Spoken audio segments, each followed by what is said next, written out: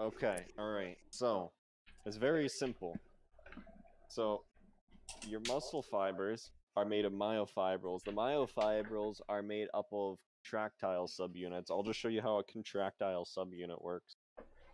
So, here and here, these are, okay, I forgot what they're called. No, I unplugged your Ethernet, but your computer defaulted to fucking Wi-Fi.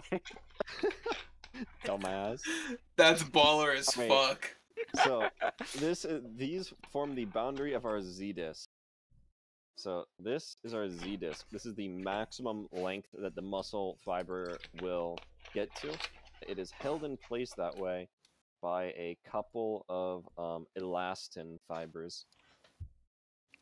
All right, so we then have. Good work, whoever's taking notes furiously. It's Matt. Good. It's Matt. We That's then good. have two interacting filaments. You know what? You're right. I should take notes. This looks like an abacus. Where are your Mitchell, I was asked to explain. I'm just explaining. Okay. Yeah, Mitchell, get out of here. Okay. Yeah, I want to hear this. All right, can you start from the beginning again? I wasn't Please, taking okay, notes. We should get Oni in here too. This is what he wants to do, right? All right. He's got to know how muscles work. We have these red ones are troponin, which is the kind of anchor points along an actin cytoskeleton. Together, they're called trypomyosin. And then this in the middle, these are myosin, right? So the interesting thing is that on the ends of these myosin thing, there's many little heads, right? So a good way to imagine it is along the trypomyosin fibers, it's basically like a bunch of gears, like tiny teeth for a gear. And each step, these one of these myosin heads will literally go, swing forward, latch onto a gear, and then it will pull the entire myosin fiber forward. And that's done through like 4 or 5 non-covalent interaction steps, mediated by the presence of ATP and calcium. I have a question. Yeah. If they move fast enough, will it be like a chainsaw and totally rip up the red part? Yes. Oh, that's huge.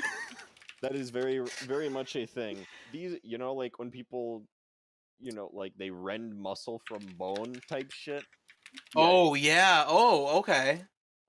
If you dump enough calcium and ATP into this subunit, yeah, you will just absolutely shred your topomyosin, and then the myosin is just kind of hanging out like, the fuck do I do now? Huh. Nice. So you gotta be careful.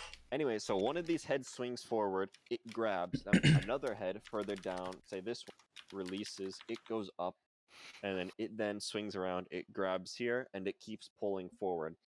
So if you then figure that there are these heads on both sides, they can go, grab, and they basically squeeze the two green sides here in towards the center.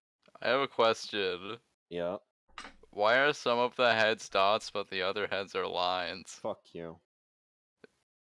Are they different? No. Step outside the class. Okay. It's a different brush size, Matt. Go to the principal's You're office. going to fail this semester of bioinformatics. I was just wondering. I'm sorry. Yeah, don't wonder on these parts. Unless you're right, like me. But I'm awesome, so understandable, really. Okay. So let me find a good diagram of the power stroke cycle. Here we go. Fuck, that didn't work well. Alright, so here, this is our myosin head. This is the active site where it is going to bind right here. You can see we have ADP and phosphate here, right? So what happens is calcium comes in, it binds to this troponin site, and when that happens, it introduces a conformational change, slightly opening up this fiber. The myosin head can come in, which you see here. It binds to the troponin, and then this ADP and the P. No, just the ADP dissociates from the myosin head, and then that induces a conformational change in the myosin tail, which then causes it to contract. As you can see here, it curls upwards and pulls the entire fibril. But if this is happening on both sides, you have to remember that this represents the outside being pulled in. That would be to the left in this case, or this to the right, depending on your frame of reference. Then this releases from the sarcomere. After that, in response to sodium, I think, I forget. I doesn't matter. No, that's from the phosphorus leaving. Anyway, then it goes, relaxes to this state. An ATP comes along, binds itself. The dephosphorylation reaction powers this to come and connect to another sarcomere. After that has been had its fucking connect to another troponin after its calcium-induced shape change and all that happy horse shit. So you duplicate that out a bunch, and that's how a muscle goes from relaxed to contracted. And then contracted to relaxed is just the opposite.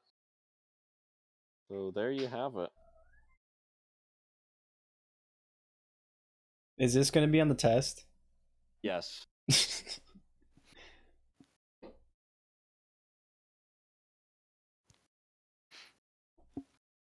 Can we do a presentation night where you guys talk about all the fun things you're learning in college? No.